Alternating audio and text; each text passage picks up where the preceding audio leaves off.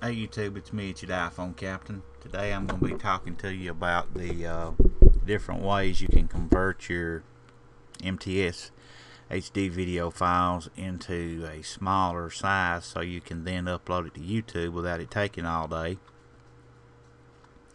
First of all, you need to get a program. The one I recommend is called AVI MTS converter, and right here's what it is. And it will cost you $35 to get it, but it is well worth it. And here's the screen where you order it from. I'll have the link in the description, and it's called acsoft.com. But as you can see, I'm in the process of converting a video right now.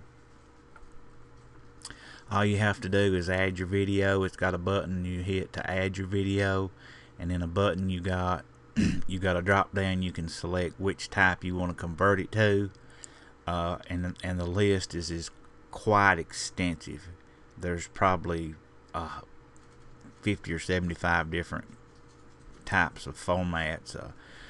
Some, just to name a few: iPhone, iPod, PSP, AVI, MK, AVH, AVC HD.